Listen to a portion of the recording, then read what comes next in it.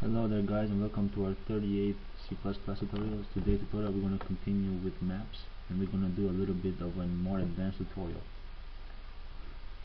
As you see, we already have some code in the screen, and this is basically our previous tutorial, which is tutorial 37. So if you haven't watched that, guys, go ahead and watch that and make sure you have everything, and then let's go ahead and get started. In today's tutorial, basically we're going to learn how to insert items in our directory here. So insert new individuals with phone numbers, and basically check that they were actually inputted or entered in the directory. And if you guys haven't subscribed to my channel or viewed all my other videos and left comments and also leave comments and rate the videos, guys, it gives me a lot of feedback. So, and also thank you for watching this tutorial. So let's waste no more time, let's make this short tutorial and let's go ahead and get started. So first here, let's also define, I'm going to call this input name, and then I'm going to call another one search name, and I'm going to also put phone number. So I basically put two more variables here. Alright, here I will ask the user to enter somebody's name that he wants to input in the directory. So let me put here input name. I'm going to store that in the input name. Next, let's have a cout here, and then ask the user to enter the phone number. Phone number, and let's get the phone number and let's store that in the basically phone number, which would be the variable we declared up there. Okay, next what we want to do is we want to store those inputs in the directory. So to do that, we type directory, and then insert, we type pair, then we specify the data types we had, which is string. Those are going to be our inputs, are going to be string types, and then we specify the two inputs we have, which is input name. That's going to be our key, which is going to be stored just like up here. It's going to be like John or the person's name, and then we want to have the phone number. So we type phone number, and then we close that. So that will be stored in our directory. Then let's type another cout statement here, and then ask the users search for. So user will enter the person he would like to search for, and then cin, and let's store that in name.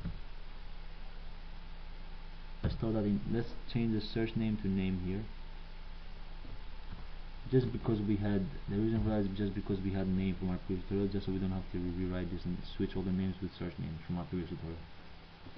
Alright, so let's go over our code very quickly here.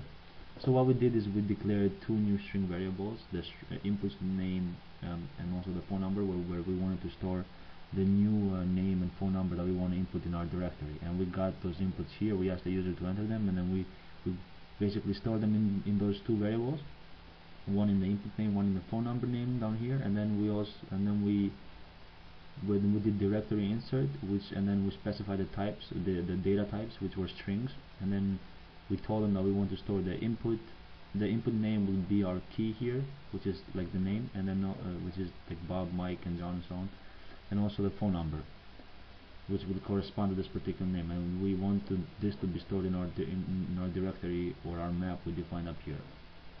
And then down here we're basically doing the same thing from as our previous tutorial. We basically asking the user the name he wants to search for.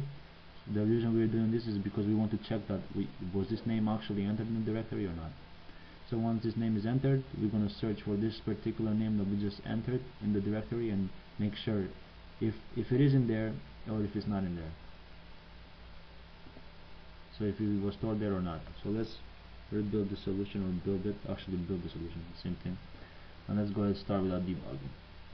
So let me enter a new name here, let me call it Joseph, and let's give him a phone number like 269 blah blah blah blah blah blah blah.